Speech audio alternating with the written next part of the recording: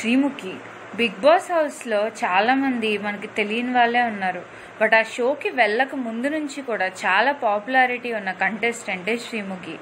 తను ఎంట్రీ ఇచ్చినప్పుడే house mates అందరికీ అర్థమైంది తిను ఒక స్ట్రాంగ్ కంటెస్టెంట్, కంపల్సరీ ఫినాలేలో ఉంటుంది అని. దానికి తగ్గట్టుగానే తనకి అగెయిన్స్ట్గా చాలా పనులు చేయడం, తన్ని ఎలిమినేట్ చేయడానికి ట్రై చేయడం కూడా చేశారు. మొదట్లో వరుణ్ కూడా శ్రీముఖికి అగెయిన్స్ట్గానే ఉన్నాడు. తర్వాత శ్రీముఖి ఆట చూసాక వరుణ్ అయితే మారాడు. కానీ ఇప్పటికీ శ్రీముఖికి అగెయిన్స్ట్గా ఉన్నది రాహుల్ ఇంకా పునర్నవి. సో రాహుల్కి శ్రీముఖికి ఆయన గొడవ చాలా చిన్న విషయంగా స్టార్ట్ అయ్యి రోజుకి పెద్దదవుతూ వచ్చింది. ఈ విషయంలో రాహుల్ని తప్పు పట్టలేం, అలా అని శ్రీముఖిని కూడా అనలేము. ఇద్దరిది బాధ్యత వహించాలని అనుకుంటున్నా. తను క్లోజ్ అవుదాం అనుకున్నప్పుడు శ్రీముఖి దూరం అవ్వడం, శ్రీముఖి క్లోజ్ అవుదాం అనుకున్నప్పుడు రాహుల్ దూరం చేసుకోవడం, అలా వాళ్ళిద్దరి మధ్య ఒక కైండ్ ఆఫ్ గ్యాప్ అయితే వస్తూ ఉంటుంది. ఇంకా శ్రీముఖి మీద కొంతమంది స్ట్రాంగ్ కంటెస్టెంట్ అనే అభియోగంతో ఎలిమినేట్ చేయడానికి కూడా ట్రై చేస్తున్నారు.